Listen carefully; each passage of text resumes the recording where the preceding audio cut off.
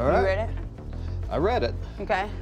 So, we've got some good news and we got some bad news. When it comes to the Fuhrer set, you said the last time you used it was? Last night. Okay. You were telling the truth because that shows up. Right. When it comes to the Xanax, you said the last time you used was? I know a couple days ago you had one.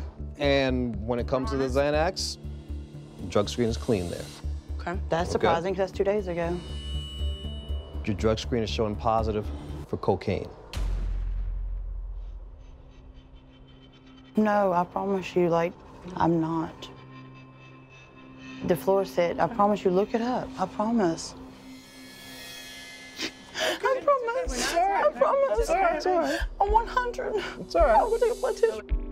Okay. Take 5 of those. Okay. I want to take a blood test to prove that I'm not. Okay. I promise. We've been clean for 3 months. I promise. It's an honest result. And June, sometimes if you've been taking a bunch of cold medicine or Sudafed or something like that, you can test positive for it also. Okay. We're gonna send it out. So, okay? So a lab can confirm if that's the case. I don't want to say that. I'm trying to say because I'm Listen sorry. to what she's saying. I promise. I promise. I really thought that I was gonna be mad if Mama's drug test come back positive, but Mama's reaction is showing me that she's basically crying for help. I want to be there for her and I want her to be a part of the kid's life, so I promise.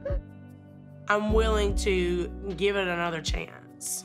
And I promise I'm not ever seeing you again. You taking that test means a lot.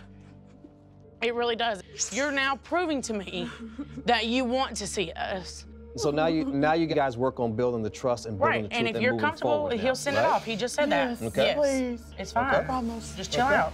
I'm not gonna throw away the chance to save her, not over this. It could be a false positive. So, okay? I mean, she still is my mom.